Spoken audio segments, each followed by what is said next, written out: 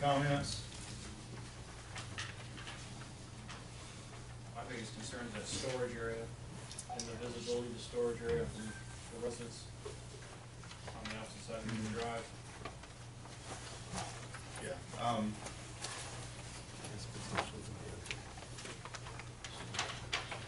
I don't fully understand the storage area myself. Sure.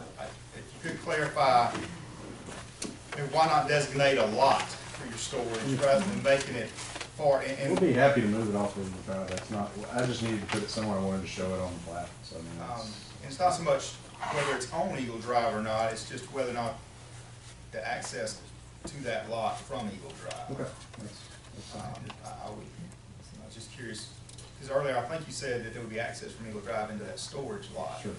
So we can move it. Yeah, that's fine. We won't access it off of you.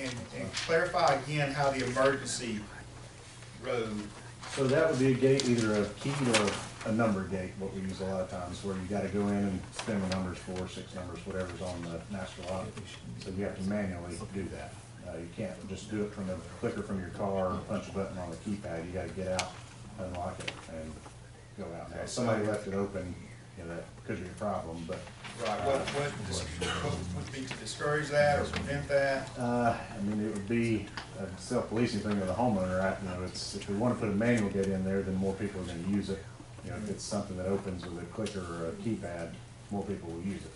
But if it's something they got to get out of their car, unlock and lock back, they could leave it open. I mean, I can't promise that, but it'd be something that they would have to police. That they wouldn't want to leave it open if they're homeowners, because there'll be people coming in and out of it that aren't in the subdivision.